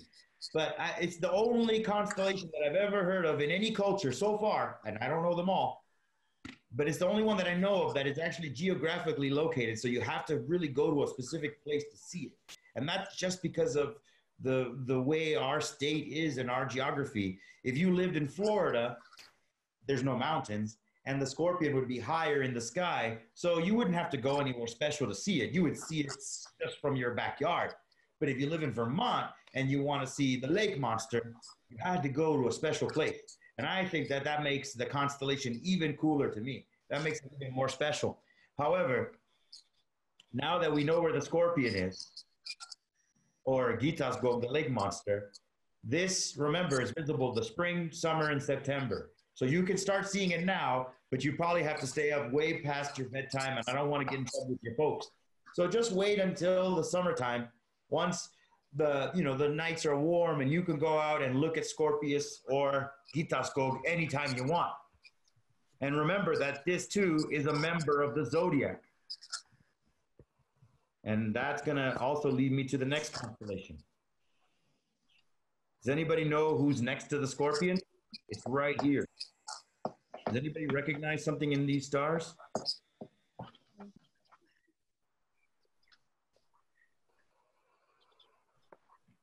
Nobody. Okay. Let me show you how I see it. Here is a handle.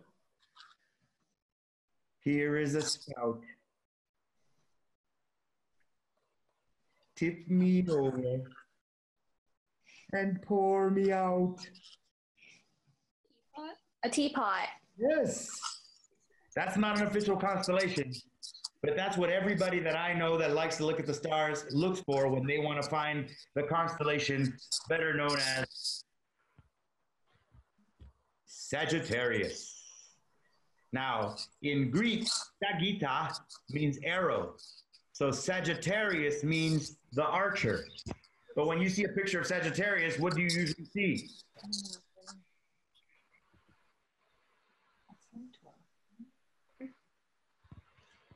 So, any of you folks Percy Jackson fans? Yes. Yes. You might know who this is. Chiron. Exactly.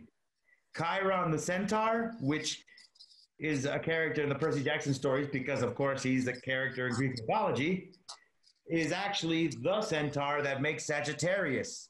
So it's not just any archer, it's the trainer of heroes, Chiron. So Camp Demigod, anyone? Well, anyway. So Chiron, now here's the thing. It's another one of these disappointing things. I don't want to destroy all your constellation dreams, but do you really think you can see Chiron in those stars?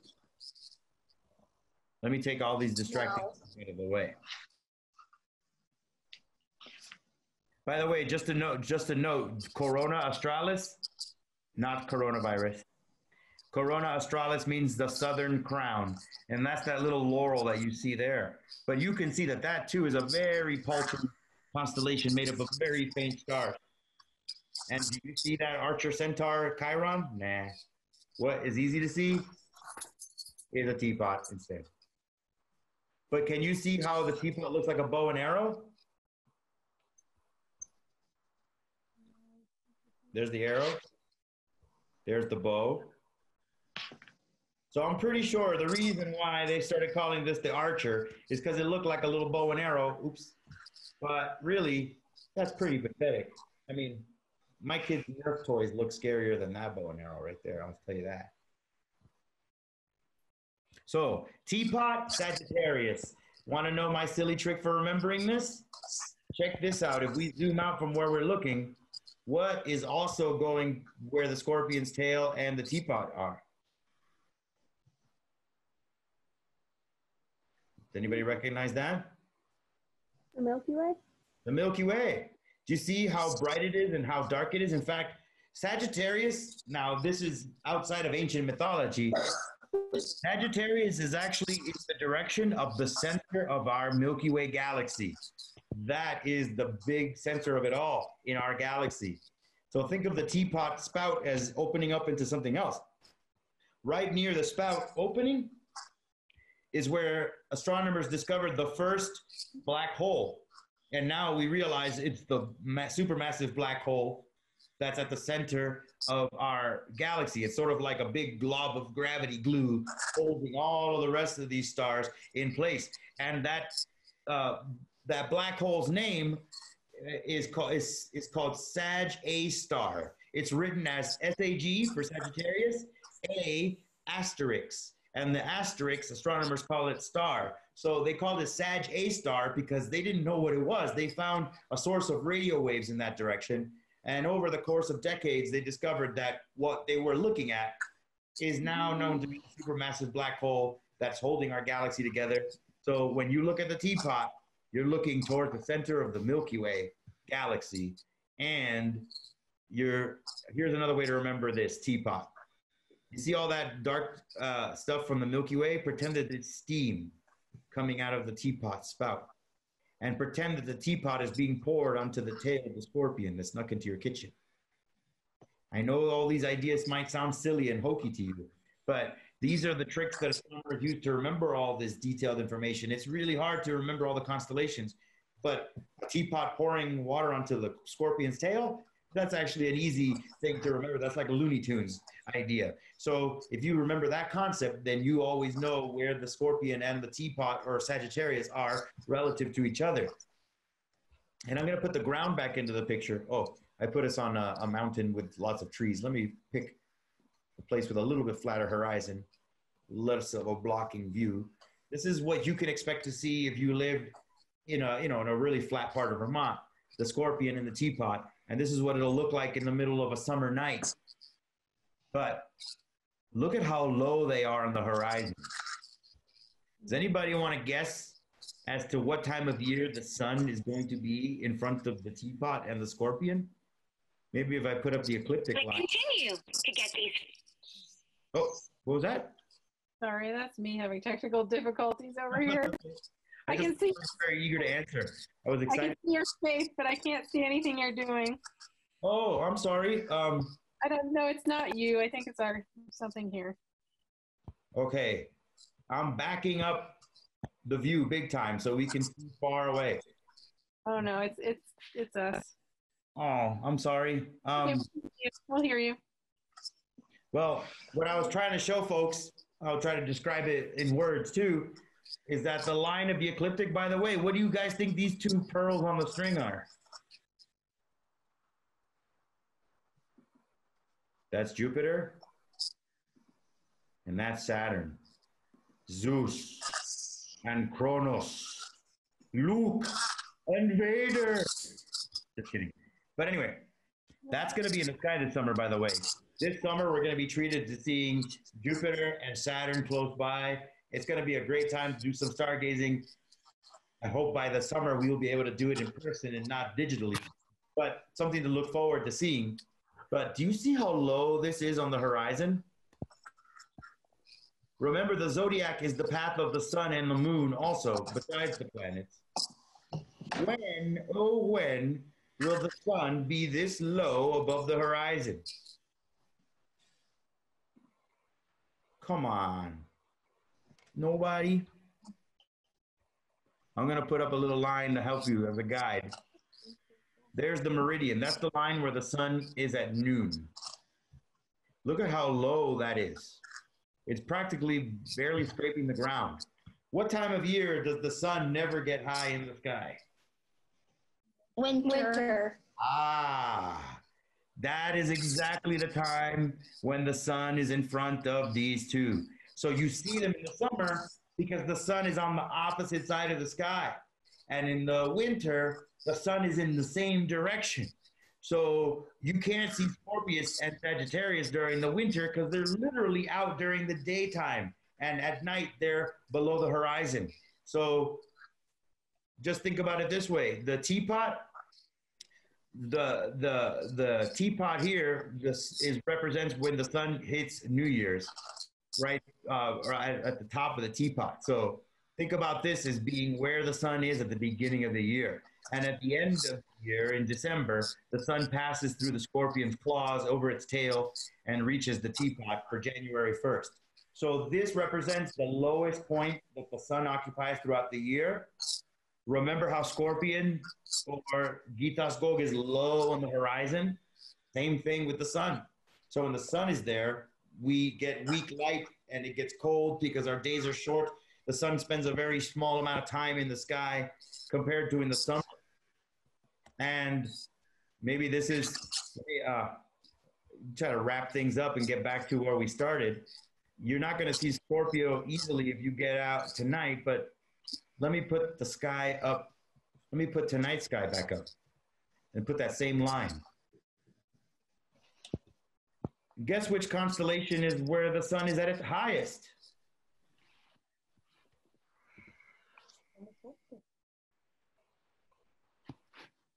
So on the summer solstice, the sun is in the Gemini constellation and it's high in the sky, as high as it can be.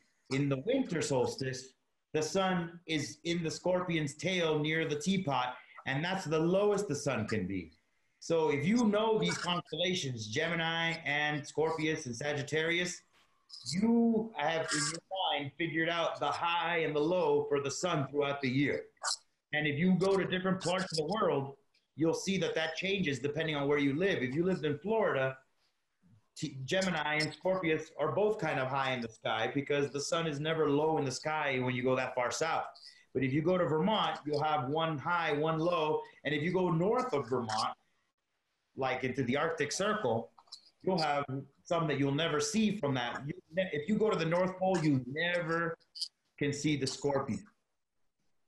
So what happens at the North Pole when the sun is in front of the Scorpion? If you can't see the Scorpion and the sun is in the same direction as the Scorpion, what happens to the light of the sun in the North Pole?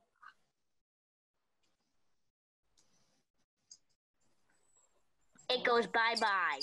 Yeah.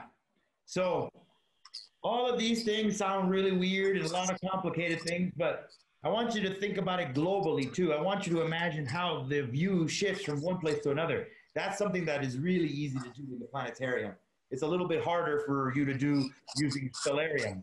But I want to remind you that if you get into stellarium, one of the things that you can do besides putting up the pictures of the constellations and all that, and the names, all that, you can put up those lines that I showed you, like the meridian, which cut the sky in half, or the ecliptic, which is the path of the planets and the sun and the moon.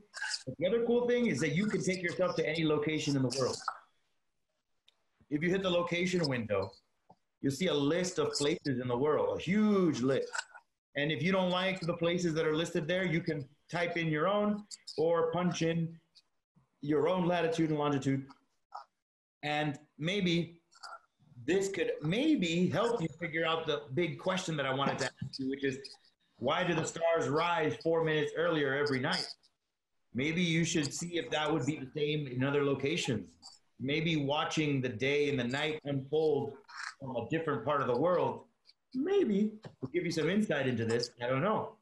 But you could try it out, because if you've ever wondered what the sky looks like from Australia, well, all you get, oh, wait, what happened? Oh, well, it's daytime when we're, but if I fast forward through the day and make it nighttime, I will be seeing all kinds of stuff that I'm not used to seeing, and everything is in the wrong place. Like, look at the lion. The lion is, you know, in the northwest, and Virgo, it looks like she's going to get a concussion. And there's all these other things over here that we haven't seen, constellations that you don't see from this latitude. So in the next week, what I would like for you to see, to try to do, and this is, I'm really making this, I wouldn't say homework, but this could be a lot of fun. I want all of you to play around with Stellarium as much as you can. Try to get it to do things that I haven't shown you how to do. Maybe you can use it to tell a story, like find a constellation that's visible from South America or from New Zealand or from South Africa, something that we can't see from here. I don't know what you're gonna do, but I want you to try to find a cool trick that you can do with Stellarium. So explore the software, break it, mess with it. You can't hurt this thing. You can always download it again if anything goes wrong. But the point is, there's so many features in here. If you mess around with it, you can actually see that you can change the culture of the star lore, for example. And that's just one of the possibilities. So I want you to find something that you can show us in Stellarium, and maybe next week some of you can show off a cool thing you discovered. It might be a way to track a planet. It could be a constellation that I haven't heard about that you're curious about. I want you to try to find something in Stellarium that's new, find a way to use it, play with it, pretend you're a starship captain, and this is your navigational computer, and you need to figure out how it works. Otherwise, we're going to be lost adrift in space. We only have a few minutes left, guys, about 9 minutes before we're going to wrap things up. I'm hoping that we have some good questions. You know, there's so many other constellation stories I could tell you. Maybe what you guys should do now is tell me, what are you curious in hearing? If you don't have any questions to ask, you can at least tell me what subject in the sky you're most fascinated by, or what you hope that I will cover in one of our future classes. I was wondering about the crown in the sky. What does that represent? Ah, the one that was close to Bootes? Yeah. Ah, I did not mention it. I'm so glad you brought it up. That is called Corona Borealis. Now, well, let me fix all this stuff. I messed everything up. I'm gonna quit Stellarium, because sometimes, just so you know, if you get totally out of whack, the easiest thing to do is just to quit the program and restart it. And whenever you reload it, it'll reload to whatever the default settings were. So I'm gonna show that to you now as I'm reloading Stellarium. Oops, hit the wrong button. There we go. Oh, hold on a second, guys. Okay, now can everybody see Stellarium again? Yes. It's set to tonight. So let me fast forward time, bring about the sunset.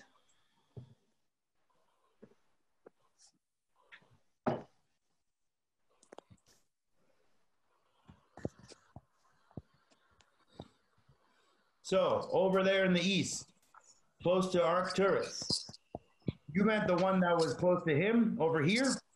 Is this the one you're talking about, B? I think so. Well, this is actually a really easy thing to see. Arcturus, remember the ice cream cone? Okay, right below the ice cream cone is Corona Borealis. That just means northern crown. Remember Corona Australis? Australia? Australis means southern. Borealis, like boreal forest. Aurora Borealis, the northern lights. Corona Borealis just means northern crown. And its brightest star is called Gemma. And that's because it's like the tiara that Miss America wears, you know? Got a bright diamond right in the middle of it. It's actually like a diadem, like Rowena Ravenclaw wore once upon a time. I'm showing off my Harry Potter nerdiness, I know. But, so see how it looks like that? Like a diadem, like a tiara, like a crown? It's not a very amazing constellation, but it's really easy to spot. It's really easy to find. And maybe this will be a good way for me to wrap things up. Remember the Big Bear? Well, Ursa Major?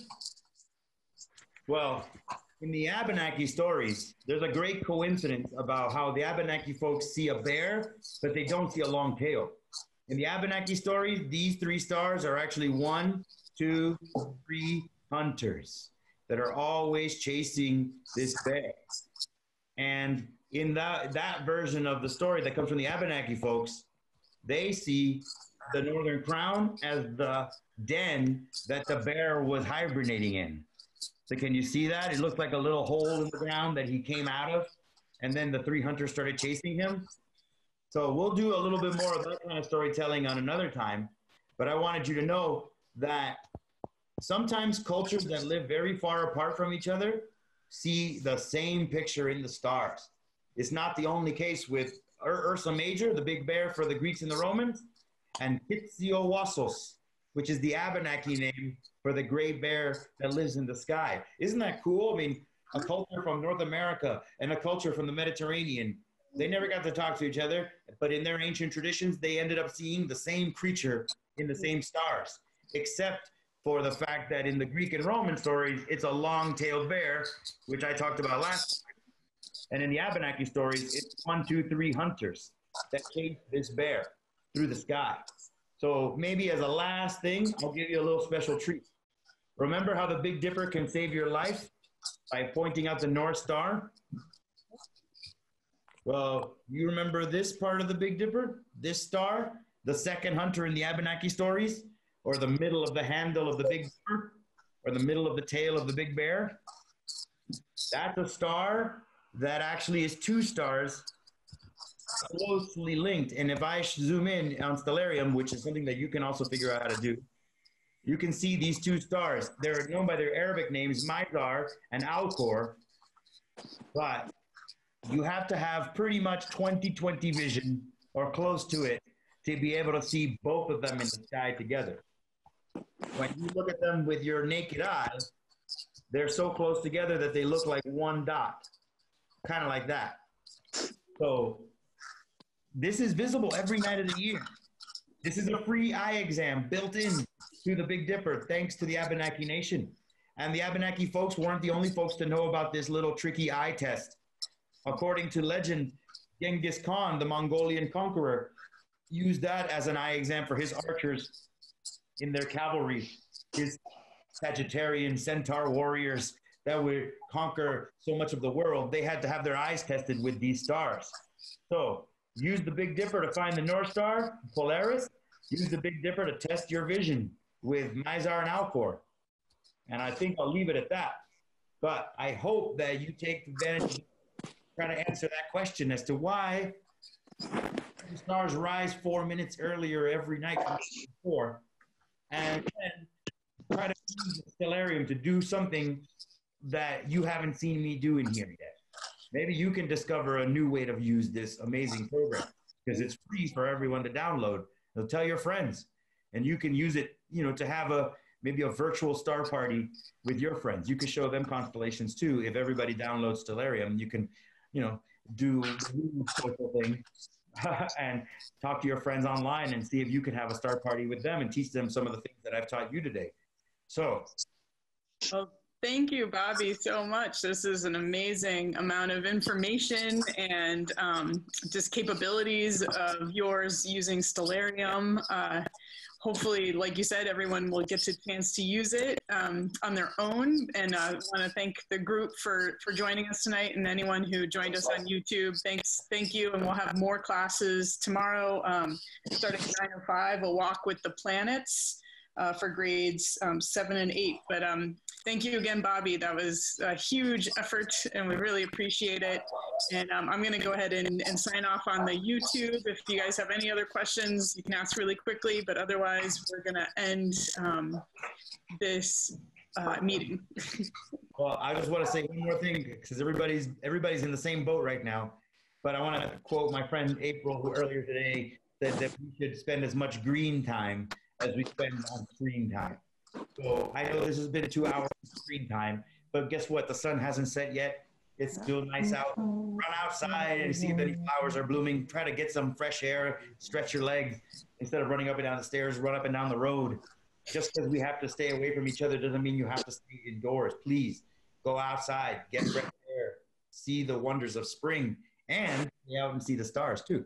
But thank you all, and I hope you're all well, and I can't wait to the day that we can all meet again in person. But until that time, keep looking up.